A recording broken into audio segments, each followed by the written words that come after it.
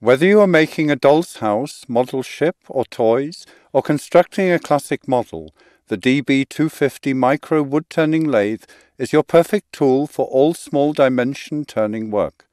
An important characteristic of this lathe is the new high-torque motor, which together with the sophisticated control ensures a powerful torque even at low speeds. For example, machining of pieces held in the chuck, which are unbalanced or eccentric, presents no difficulty at a low speed of 1,000 revs per minute, and you can be sure that the power you require will be there when you need it. The low speed gives you a further advantage. Workpieces can be painted in semi-automatic mode.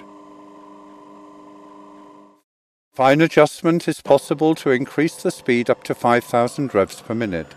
This means that an adequately high cutting speed is always guaranteed, even where pieces with a small diameter are involved. And the double ball-bearing mounted spindle has a bore diameter of 10 mm to enable cutting of wooden workpieces of any length. You can simply insert longer workpieces through it for machining. The lathe is also equipped with a universally adjustable, stable chiseling support, a serrated carrier and a live center. A faceplate is also included for larger workpieces. A set of 6 collets is also provided.